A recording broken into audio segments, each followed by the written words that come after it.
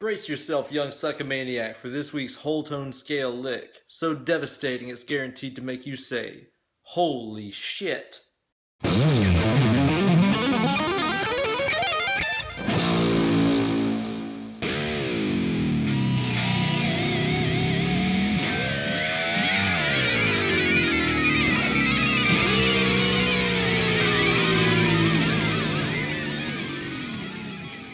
Salutations, suckamaniac, and welcome to another installment of Weekend Wankshop, here with your good pal, Uncle Ben, the only weekly lick lesson series guaranteed to cure restless lick syndrome among guitarists.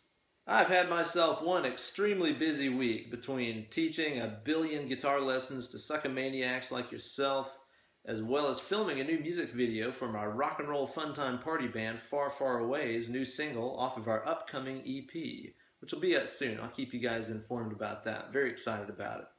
But I'm back again today to show you guys a devastating lick based on something a little different than our usual major scale or minor pentatonic ideas.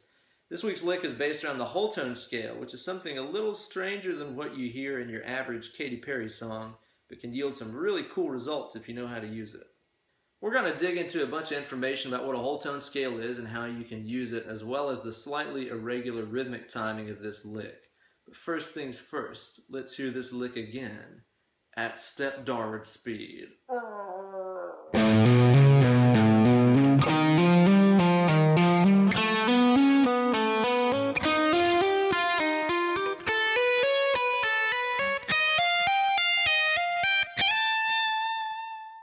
Alright, Suzanne, let's talk about the whole tone scale for a second, what it is and how it sounds the way that it do.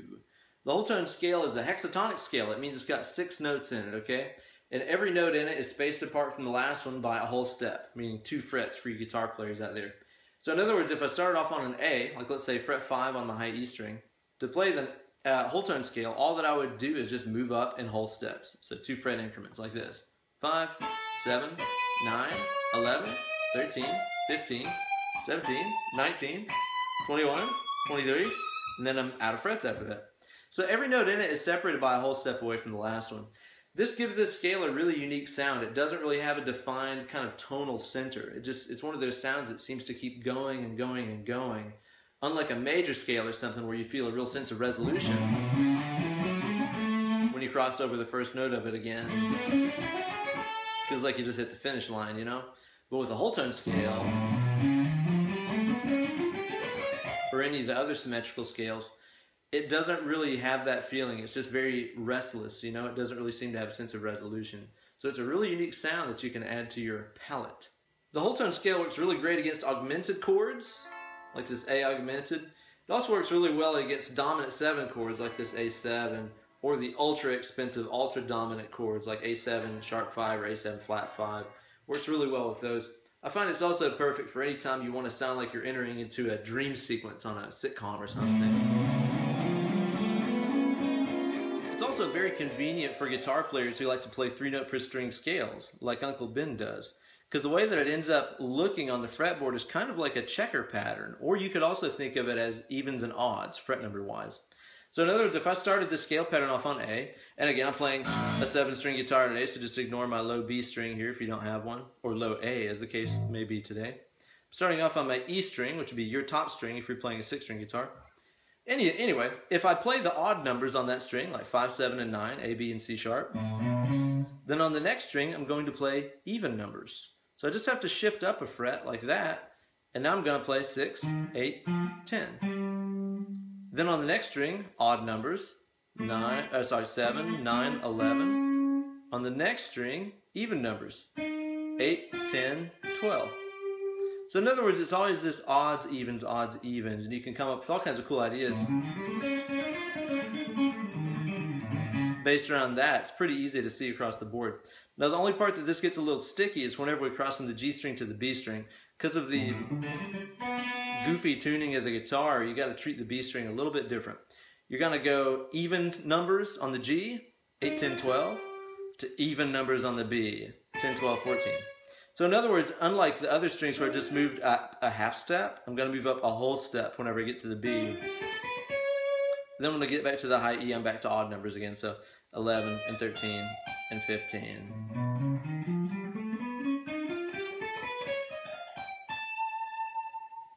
Take a second to familiarize yourself with that scale pattern before you move on to the next parts, punk. As always, you bunch of hunks, you can find a full tab for this week's lick on my Instagram page. Search for me, Ben Eller Guitars, and you'll find a full handwritten tab for this week's lick. Don't forget to learn it. Upload a video of yourself playing it and hashtag that bitch Weekend Wankshop. That way Uncle Ben can check it out and see how you be doing. This lick is mostly all legato, much like how you'd see Joe Satriani or somebody like that play. Here's what's up, kids. It's going to start off on the low E string here on fret number 5. Again, we're kind of thinking of this as sort of being based around an A augmented chord or something like that. So we're going to start this lick off on A, on the root note of that chord. All we're going to do is, again, think odd numbers, even numbers, odd numbers, even numbers. It'll really help you out through this lick. So we're going to treat every string basically the same way.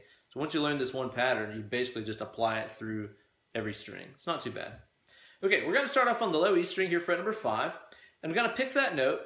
So this is an A note here, fret 5. Hammer on 7, hammer on 9, pull off back to 7, pull off to 5, walk back up, hammer on to 7, hammer on to 9. So I only picked the very first note, and the rest of that was all carried by hammer-ons and pull-offs.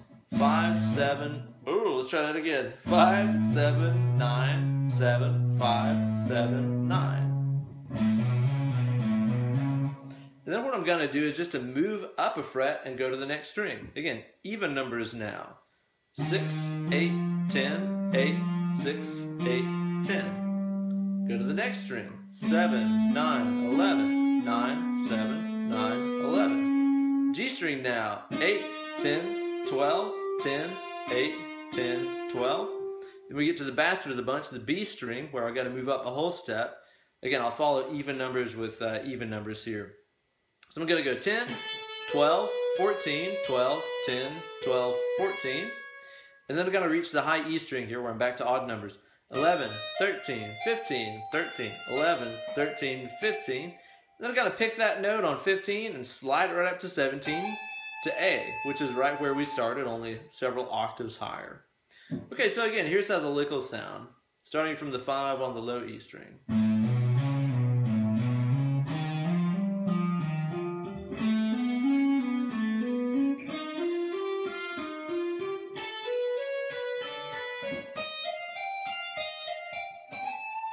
So mysterious.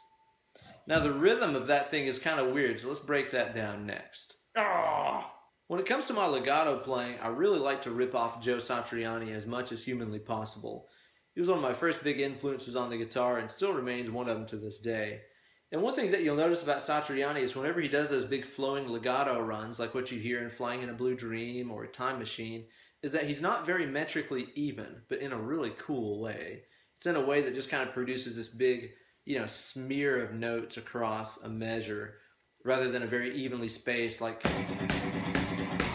16th note kind of feel like that. Both are really cool. Tom Quayle does really excellent rhythmic legato kind of thing. Satriani and Greg Howe and other players do more of this smear, which I think is really cool too. So I incorporate a little bit of that into this lick to teach you guys some of that. Now with this lick, it's got 7 notes spaced across every beat, which is kind of unusual. You're taking one beat and breaking it into 7 equal parts. The way that I phrase this, though, is pretty easy to get a hold of because every string has 7 notes on it. 1, 2, 3, 4, 5, 6, 7. So as long as you make sure your pointer finger is on the next string, whenever the next beat rolls around, you're good to go,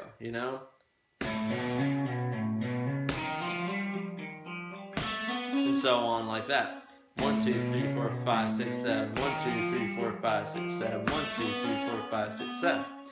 The way that a lot of, Indian drummers and stuff like that, and tabla players, like to think about really irregular rhythms like this is to come up with a phrase or something like that that spaces itself out over a beat. Much like how a lot of us learn to go triplet, triplet, triplet. They learn to use a phrase to space it across a beat. So in other words, if I have my metronome here, set at about 40 BPM, I could come up with a phrase that uses 7 syllables or 7 words. Like, I don't know, I am gonna have a beer, I am gonna have a beer, I am gonna have a beer, I am gonna have a beer, only if you are over 21. Like that. That's a great way to understand some of these odd rhythmic groupings, is to come up with a phrase, say it over a beat, and then try to play that idea. So play around with any kind of 7 word phrase over a metronome like that, you'll get an idea of how to play these sevens. There you go, kids. Another sick lick to add to the old wank bank. Thanks so much for watching. Be sure to like this video and subscribe to my channel. Follow me on Twitter and Instagram at Ben Eller Guitars to keep up with my hijinks and shenanigans. Also, be sure to drop me an email, benellerguitars@gmail.com, and set up some one-on-one Skype lessons here with your old Uncle Ben. We'll talk about rates and times and all that other good stuff and get you shredding like nobody's business in no time flat.